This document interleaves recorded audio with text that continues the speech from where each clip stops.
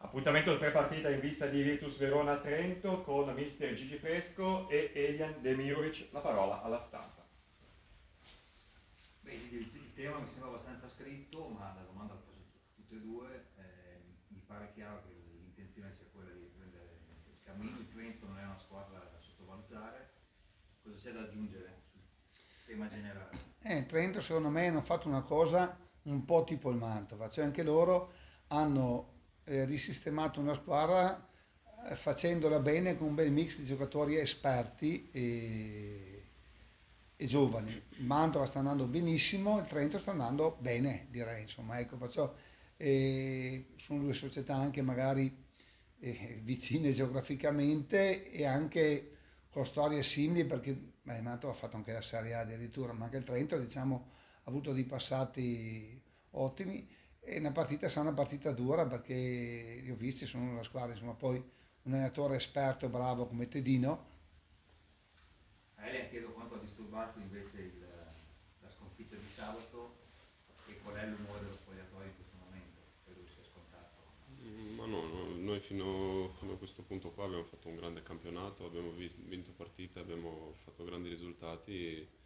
Peccato contro il Mantova non l'abbiamo fatto, però non ci arrendiamo, vero? Cioè, andiamo avanti, l'umore dello spogliatoio, l'atmosfera è giusta e siamo pronti per vincere contro il Trento. Il tuo bilancio personale finora qual è? Sei partito sparato, poi forse qualche... però lascio a te giudicare, autogiudicare. No, sì, sono partito bene, poi magari adesso mi sto ancora trovando un po', sto ancora, non so, qualche partita la faccio giusta, qualche magari la sbaglio, però sì, sono umano, sono una persona come tutte le altre, normale che non farò tutte le partite giuste e sono consapevole di sta cosa e so che la prossima sarà giusta.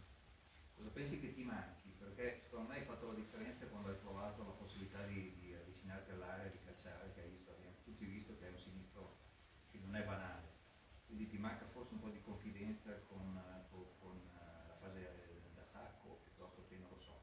Ma sì, la cosa sicuro sarà mentale come cosa, quindi quello è da me, cioè è una cosa mia che devo cercarla io e migliorare sta cosa. Hai pensato se avessi fatto gol, sei andato molto vicino, sabato che avrebbe potuto magari dirsi un altro tipo di finale?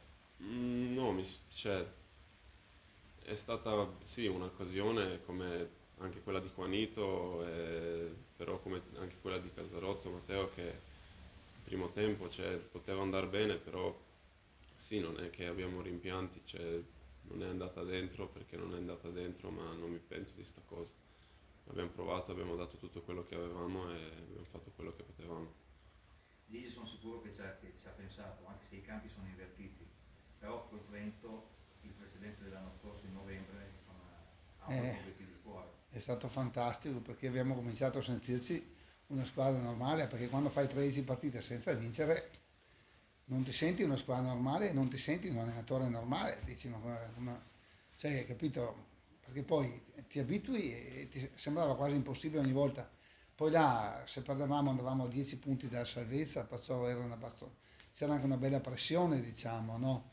Sicuramente è una gara che ricordo, io direi la più importante forse dell'anno scorso, che ricordo con tanto piacere. Poi, insomma, Trento a casa mia, sono trentina, voglio dire, ecco, perciò aver vinto là.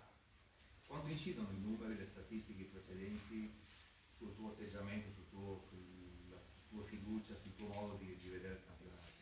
No, sai, un po' di fiducia te la dà quella che è, diciamo così, la cabala, la storia, eccetera, però poi, sai, è tutto relativo perché anche col Manta avevamo una tradizione iperfavorevole e abbiamo perso, anche se quella più favorevole ce l'avevamo fuori casa, in casa media, diciamo così.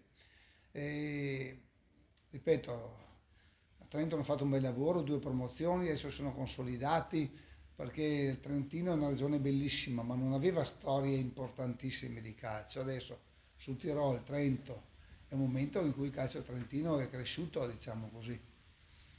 So che non mi dirai, ma hai in mente qualcosa di particolare per vincere la partita di domani? Beh, O diciamo mi pare di che capire che l'organico è praticamente al Sì, la cosa particolare intanto è che abbiamo anche Nalini, già quella è una bella cosa particolare e importante che posso anche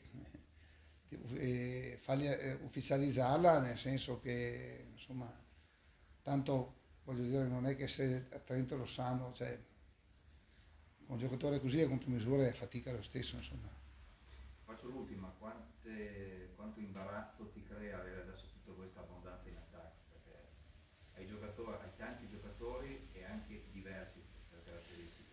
Sì, è chiaro, però è davanti dove fai sempre le sostituzioni, dove fai sempre i cambi e dove c'hai più bisogno alla fine, perché ne usi magari 3 più altri 2 fa 5 e perciò insomma magari vorrei dire che quelli più giovani avranno anche tanto da imparare dai giocatori esperti che abbiamo preso e vedrai che serviranno tutti, insomma.